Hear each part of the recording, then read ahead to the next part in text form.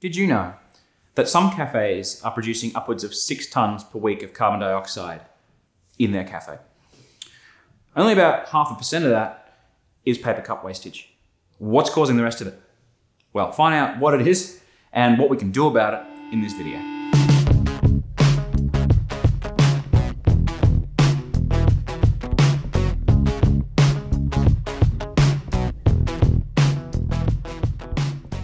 You know, one of the first things I wanted to do when I came to 7 Miles is to look into what impact paper cups have on the environment. It's one of the things I've heard about for a long time. People say, oh, it's one of the biggest problems of our time. We see images floating across the television screen of trams filled with paper cups and saying, this is an amazingly huge amount of waste. We've got to do something about it right now, which, by the way, I do agree with. From a cafe's perspective or a coffee shop's perspective, is that actually a significant portion of the waste generated from a cafe? Or are there other things that we can go after that may actually have a better impact on the environment as a whole? So one of the ways that we can do that is by performing what's known as a life cycle analysis. In very simple terms, this is what they call a cradle to grave analysis of everything that happens in any given process. I did it on cafes and coffee shops. So it wasn't just on paper cups, it was on paper cups, bacon and egg rolls, it was on the espresso machine, and a whole bunch of different categories. And we computed ultimately a big wheel that looked at what the individual carbon dioxide emissions were from those portions of that wheel. We found that really all of the carbon dioxide footprint of a cafe can be summed up into 3 major categories. The biggest one is energy. That is the energy used to literally heat up the machine to produce water to produce coffee. Water has one of the highest heat capacities of any substance known to mankind. To heat up 1 gram of water, 1 degree Celsius, takes about 4 kilojoules of energy. So all that energy being pumped into boiled water, that is by far the biggest impact in terms of carbon dioxide footprint on the environment. The second one after that is milk usage, particularly for the Australian market, where 70–80% of us are actually drinking coffee with milk in it.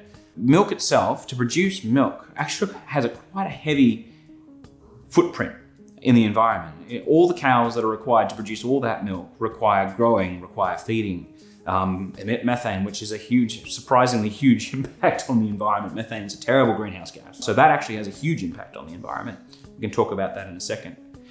And the third major one is food wastage, food and water wastage. Food waste refers to stuff that's literally uneaten, thrown in the bin, ends up in a tip, in a very similar way that paper cups will end up in a tip, those ones that can't be recycled.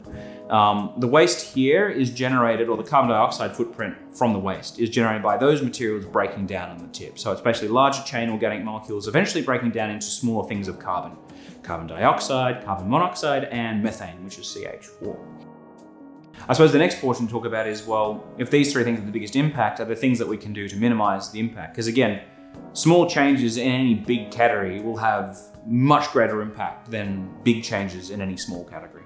So one thing that has a huge impact on the environmental penalty of a cafe and restaurant is literally just turning the machine off at night. We found that in our analysis that if you have 5 hours between service, in other words, if you have 5 hours between when you finish service in the afternoon or the evening, and by the time you wake up and start serving coffee in the morning, you will actually save a particular amount of energy. In fact, it equates to $325 saving off your energy bill. Now, of course, you don't simply have to turn the machine up at night to get the savings. There are machines out there that have built-in timers. You can buy built-in timers or buy timers to build into the machine that turn the machine off automatically. There are machines with eco mode. And by the way, those eco modes are quite effective. They reduce the energy usage by half when they're in operating. It's quite an effective way of doing things. Let's move on to milk. What can we do here?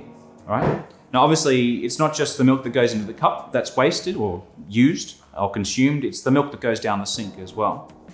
And one of the interesting findings that we had here that kind of ties in with some of the work we've done in automation is that you can actually reduce your milk wastage by dozens of litres a day by simply implementing accurate milk dosing systems inside your thing. It doesn't have to be as expensive as an Uber milk. It can be the juggler system.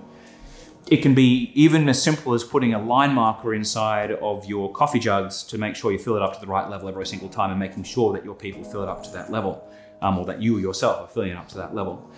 So you're reducing milk wastage. I mean, that would go a huge way. As I said, litres a day, dozens of litres a day. And that's, again, hundreds of dollars every single month that you're literally tipping down the drain. Finally, food wastage. Now, I'm not a chef. I'm not someone that knows a whole lot about how not to waste food, aside from trying to minimize what you put in the bin. So I'm not going to go too far here, but suffice it to say that if you can come up with menus that utilize more of a whole portion of the product, whole fruits, whole vegetables, whole parts of an animal. Creative ways of minimizing waste, that would go a long way. And again, way more than focusing on paper cups. Now the question might be asked, where does this fit in with the entire life cycle analysis of coffee? I mean, right, because you've got to get coffee from one side of the world to the other. Surely trucking tons of coffee around the world, both trucking on donkeys and on boats, is going to have a much bigger impact on the environment than actual drinking of the coffee, producing and drinking of the coffee. Well, we did a broader life cycle analysis after we did this life cycle analysis to answer this question. And as you'll see from this graph, consumption of coffee dwarfs every other category. So ultimately, I mean, the power is in our hands to make small changes to have a bigger impact on the environment. It's in the hands of baristas, it's in the hand of cafe owners and roasteries.